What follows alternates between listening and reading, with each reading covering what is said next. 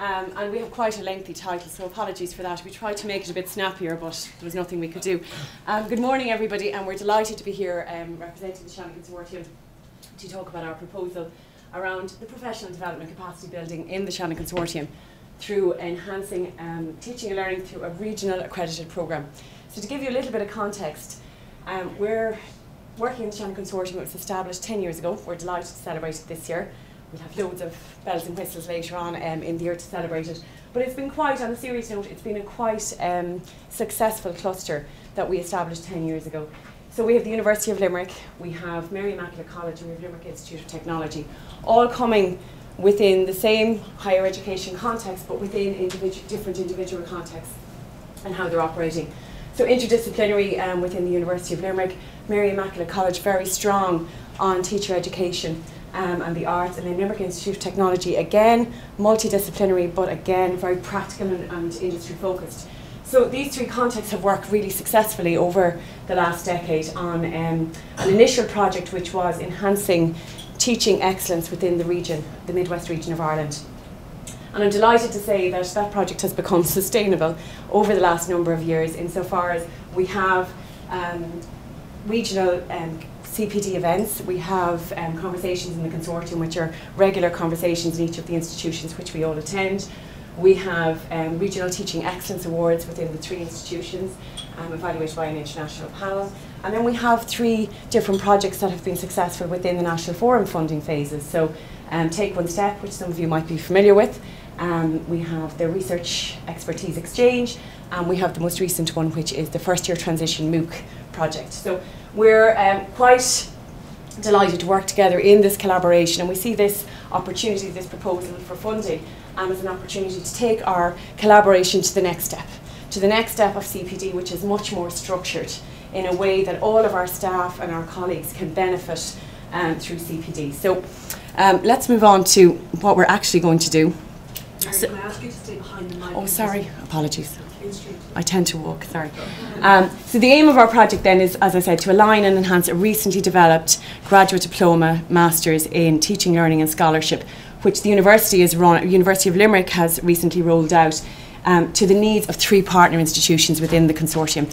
So what we have is a programme that we've had a level 9 postgraduate diploma in the last 7 years in the University of Limerick, which we have completely revamped and redesigned in light of the higher education context and also in light of the needs of the students who are obviously our faculty within the university.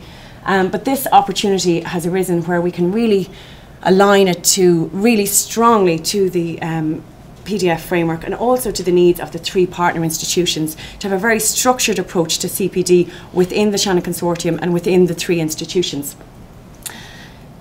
So you've been looking at this for the last day and a half, so you'll know it possibly better than anybody. But here we have our professional development framework, which we have been cognizant of in the initial design of the programme.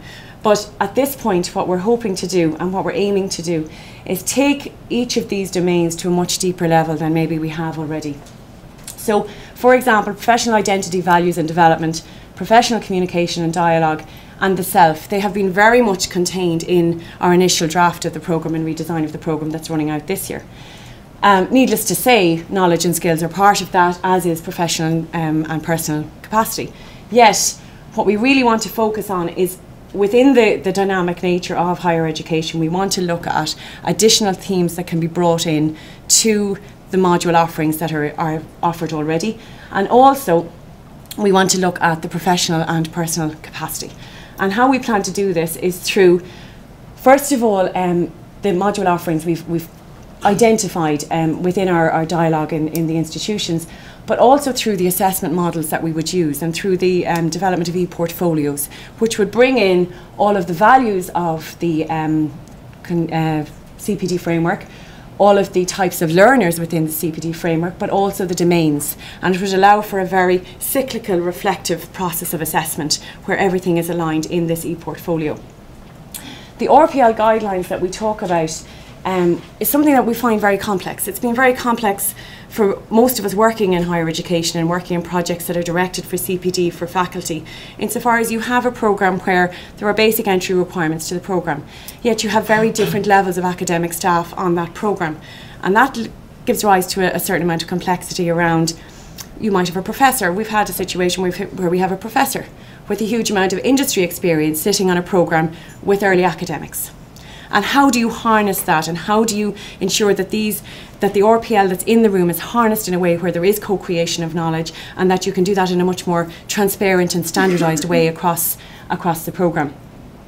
We've recently engaged with the RPL network, which had an event there in Limerick in September. A number of us attended that, and it was just so gratifying to see that it's not just us struggling with RPL, it's actually quite a common problem across the context and in further and higher education. So that's something that we really want to grapple with more, and possibly solve a bit of the mystery and develop guidelines around RPL for entry to the programme, but also in relation to developing the programme further.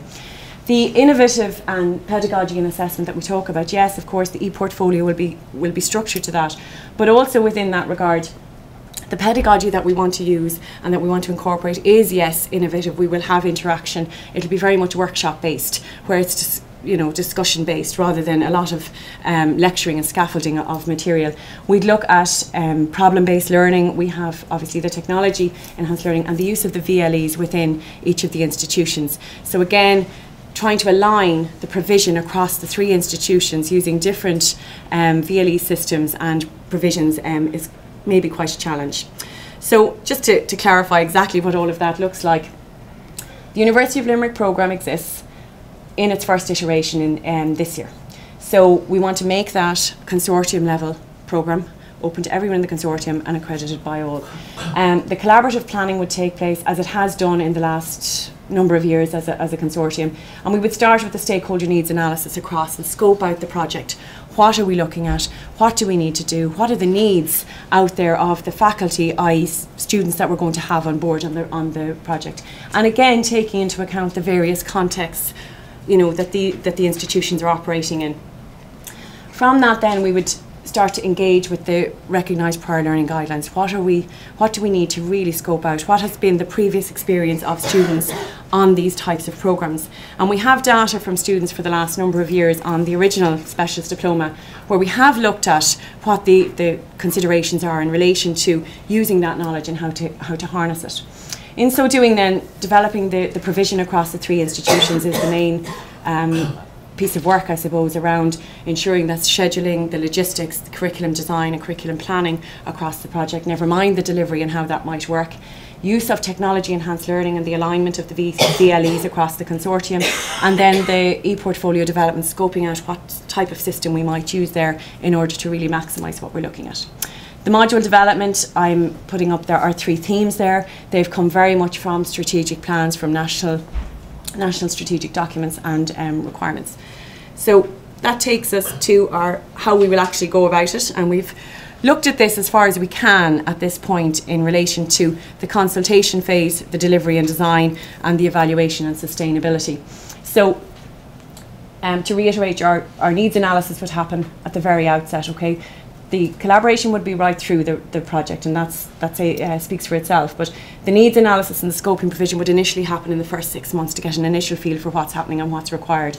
And again, we would engage with various stakeholder groups within the different institutions. So we're talking about management, staff, students, student unions, and various networks that would be involved there. The development of guidelines for the recognition of prior learning again would happen at that stage, but I think it may happen for a lot longer as well. It may not be the explicit agenda, but I think it's going to come through the whole timeline. Technology enhanced learning and VLE alignment again will come near the end, while there would be scoping initially around that. The development and alignment of the current programme to the National Development Framework is the key aim of the project, to make sure that we are linking in with the values, the types of learners and the domains of the CPD framework. And then the portfolio development, how that might operate in reality alongside the VLEs. The module development and design would go right through from the very beginning to the end of the project.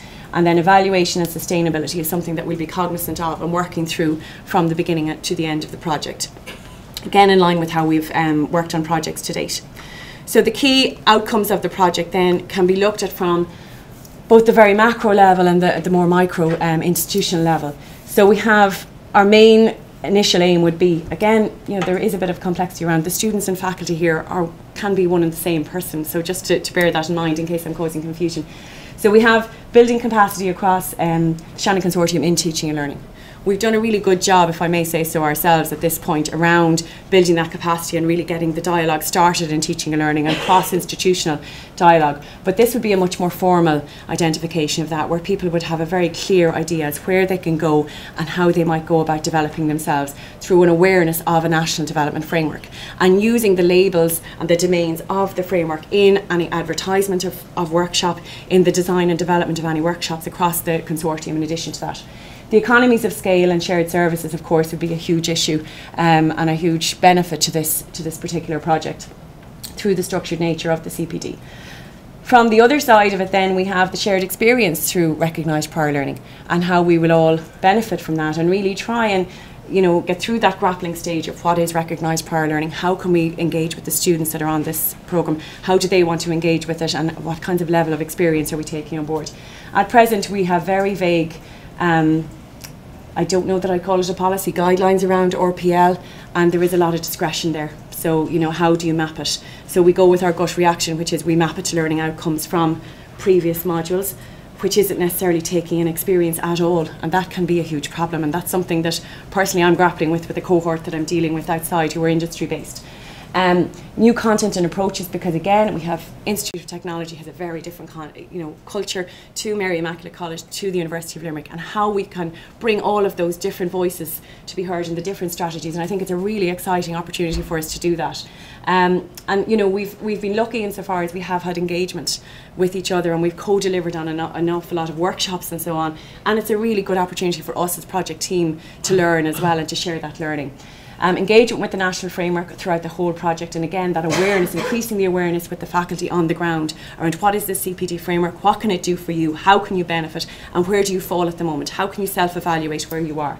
And then the overall crux of it then, the interinstitutional collaboration, cross-campus engagement, cross-campus delivery, and everything that goes around the logistics of it, but also the outcomes and the benefits for the faculty. Mary, just about 2 minutes left. Perfect. Evaluation of impact, then we were looking at Stufflebeam as our key guideline and model for this, and again we can go through that in terms of our considerations. The panel feedback that we received was very much to look at really thinking through the evidence around how we might impact this, identify the impact and think through. So we've looked and used Stufflebeam to kind of think about that, and again they're the sources of information that we might use. But initial considerations coming from the document from the forum that we received 2 weeks ago, really impact, reach and awareness, dialogue and discourse, and learning practices. Again, a lot of self-reported improvements here, collaborative presentation at all the networks that we're involved in. We're all involved in, RPL network, Eden network, CEDA network, and INU and so on, and engaging at that level. But at a deeper level then, the whole idea of access and flexibility for the learners and the learning that happens in the consortium, ensuring that there are flexible and accessible pathways for people to engage in CPD, establish effective and efficient interinstitutional structures for curriculum design, for scheduling, for approval of programmes, for planning. And again, innovation and pedagogy across the Shannon Consortium and improving the awareness and sustainability of those. Moving from maybe a very insular practice, so an attitudinal change from insular practice to regional-wide collaboration. So it's not just you're working alone in a bubble on your module or your project, but you're actually working across 3 institutions and developing policy, contributing to policy in that regard. And then ensuring that we have a very collaborative framework which is continuing to grow all of the time, and this is an opportunity for us to really pin our colours to the post around CPD and make it a very formal, structured, way that people can engage with it across the consortium in a way that benefits them in a very authentic way, where the assessment is a very critical and a reflective mode of assessment and allows them to align to their daily progression and development. And at that point, I think my time is up. So thank you very much for your time.